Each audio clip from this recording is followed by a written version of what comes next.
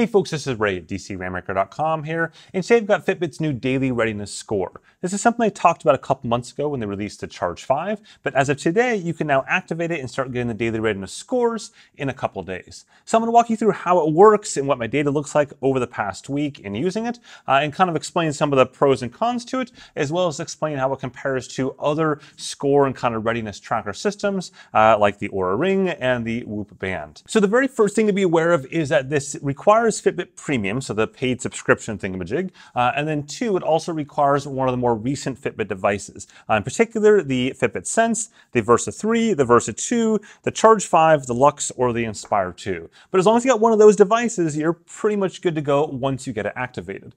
So what you'll do is you crack open that Fitbit app and make sure it's updated, and then you're going to go down to Daily Readiness, and then within that, you need to ensure that you click I agree. And so I've got a couple screenshots from a week ago when I did this, but you click the I agree option. It'll then give you a very quick overview of how Daily Readiness works. We'll talk about it in just a second. And then once you're done, it'll basically say no score there, no score yet. And at that point, you need to wait. You need to wait 4 days, 4 sleeps to be precise. And then within that 4 days, ideally, you'll have done 3 workouts of about 30 minutes or so. It's not 100% required, but the more data you give it during the learning phase, the better the data will be later on. Now, I point out, it's a little bit odd that you can't like retroactively get your data, given your Fitbit has all this exact same data for months. It's, as you'll see in a second, the score is data that's already been collecting forever. And so it's odd they just can't like toggle the consent and then boom, you get your Daily Readiness Score based on your historical data. Now, after that 4 days, Fitbit says there's another 10 days, so 2 weeks in total of learning time frame there where it's still kind of figuring things out, but that the basics of it are there at the 4-day marker. So with that, we will fast forward 4 days to right now, cracking open my app live to show you what my score looks like from last night and kind of also talk about what it looked like the last couple of days as well. Now to see your score, you'll swipe down in the app until you see readiness, about halfway down there, 39 in my case. I'll tap that, and then it shows the Daily Readiness Score page. Now this score will not show up on your wearable, which is sort of weird because it shows like sleep score and other things, but no daily readiness at all on the device. It's only app-based. But now you see my score of 39, and you see it's got 3 little progress chunks. Fitbit says that the low score setting is from 0 to 30, though that's actually not true because I got a 32 days ago and it showed it as good. So there's some like discrepancy on what happens when you're on 30 precisely, but whatever, I guess I'll sort that out. And then from 30 to some unknown number, Fitbit also doesn't declare what that is. You'll get a score of good. And then from unknown number, probably 70 or so, up to 100, you get a score of excellent. Now, as you can see there, it's a little quirky because I've got 39, which is like at the bottom end of that range, yet it shows the entire bar filled up. It just shows the whole bar if you've got any portion of the bar. So even my score 30, showing right there, fills up the entire bar despite being 1 digit from the bottom. Okay, and just a quick note, if you are finding this video interesting and useful, simply whack that like button at the bottom right now. It really does help out this video and the channel quite a bit. Now, your score is comprised of 3 things. If you scroll down, you can see those 3 things: activity, recent sleep, and heart rate variability. So the activity is looking at basically your active zone minutes in particular. So it doesn't really care too much about steps per se, and it's more about active zone minutes. Now, if you're walking fast, then that raises your heart rate because active zone minutes are all about heart rate. And so this is why, for example, yesterday, you see I got 96 active zone minutes with my workout, even though my workout was only like 40 or 45 minutes, but it was a really high intensity workout, and thus I got more active zone minutes based on that. And so from here, you can see more information on that over the course of this time period, and kind of the recommendations at the top there, saying that I earned more active zone minutes than my average, and therefore it's giving me a moderate activity score. So if we swipe on back here, you can see the recent sleep. This says high. In this case, it's looking at not just last night's sleep, but the last 3 days of sleep relative to your baseline. This is something I think is actually good because many sleep trackers only look at last night's sleep, which yes, is a driving factor, but you can still have one like so-so to bad night of sleep and then have great nights before that, and you'll still feel pretty decent for the most part. And so it's nice that it counts for all of those things in a weighted way.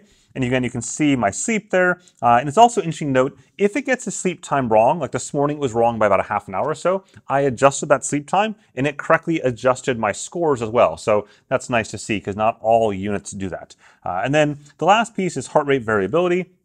This is looking at your HRV values over again this time period and how they compare to your baseline. And so as you change your baseline over time, that'll change these values. In this case, last week, I came back from jet lag across the ocean. So my sleep has not been great, and thus everything's been kind of depressed a little bit from a HRV standpoint. Thus my kind of baselines are a bit off my norm. Also a good reason why it would have been useful to have like all my historical data there as opposed to just these last days during this particular onboarding process. So if I then tap back again, I've got those three components there, and you'll see those three then give me my total score at the top of 39. Now I thought it's a little bit strange that like the activity looks at roughly the 60% score range, and recent sleep looks like it's in the 90s, and then heart rate variability like in the 30s or 40s. I would have thought that if you averaged all those, you would have got your score, which, just using like simple mental math there, would have been like in the 50s or 60s, not necessarily at 39. And so I don't have a problem with that 39 score per se. That might be fairly accurate in how I feel today, but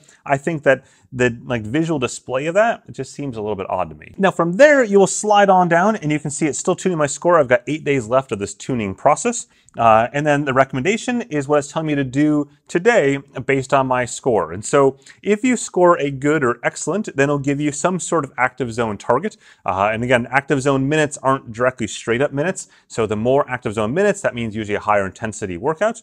And then it shows you actual workouts from the Fitbit Premium catalog. And now this is my last like kind of quirk or question here, is that it shows me a score of, again, 39, which I would say, despite it labeling as good, if you've got like 30s out of 100, I personally wouldn't say that's good, but okay. And then if I go down, it gives me an active zone recommendation of 78 to 110 minutes. So my workout I did last night was pretty beastly hard. It was like a crit race, and it hurt a lot. And that was roughly 40 minutes of extreme pain. My heart rate at 170 beats per minute, and I scored the 96 or whatever it was there. So now it's telling me to do even more than that today, despite giving me a score that's relatively low, actually. But then if you step forward beyond that, the challenge is that all these workouts it gives me are short. They're all like 10, 20, maybe a couple 30 minutes, and none of them are terribly hard. Like some of them are walking workouts, some of them are just, ab standing workouts. And it's not to say that you can't make these workouts really hard, but you're not going to be able to get those intensity minutes with these sort of workouts. And so I would have thought if I looked in this whole list of moderate workouts, there's almost nothing here that's going to drive that kind of stuff. I mean, like 5-minute workouts, I have to do like 15 of these to get these anywhere near my active zone minute goals. And if I look, of course, in Fitbit's workout catalog, you can see that some of these here, this is the wider catalog, do have things that would do this. I could do these other workouts there that are 30, 40 minutes of high intensity stuff, and that would definitely drive my heart rate up, and then in turn, get my active zone minutes to that higher end goal. So I like the structure. I think in general, like what Fitbit is going for here is pretty cool. So if you go back to the readiness score, I like the fact that, for example, I can tap on activity and it shows me what's making up this in terms of what the recommendation is and why it is. Or if I look at recent sleep, why these things all contribute to that score. But I think like the nuance and the detail of that doesn't pass some of like the but why tests. Like I just look at this and go, okay, but why does that do that? Why doesn't it contribute the right way? Why is it that, for example, these three pillars don't add up properly to an average score that puts me in the 50 to 70 or so range as opposed to this 39 range. In terms of my actual scores and how they compare to other devices, I'm just going to throw that on the screen right now and you can kind of read through this with me. But one thing to keep in mind is that the Fitbit gives you both a sleep score and a daily readiness score each day. They are actually different. And that's the same as Oura as well. In the V3 model I have right here, it gives me both a readiness score and a sleep score versus Whoop just gives you a recovery score. And Whoop's recovery score is purely based on your sleep, what you did that night from the moment you fell asleep until when you woke up, and it has no bearing or influence from your workouts. That comes into your strain score, which is a whole different ball game, and that's purely based on workouts. So those are like two pillars that never meet. So keep that in mind from the chart standpoint here. But in the case of Fitbit, if I look at last night, for example, Fitbit gave me a readiness score of 38, Oura gave me 67, and Whoop gave me 28%. And in my case, I feel like I'm probably in the 50s overall. Like I give myself a sleep score in the 50s. It wasn't like a bad night of sleep, it wasn't a great night of sleep. I'd probably give myself a readiness score in the 50s as well.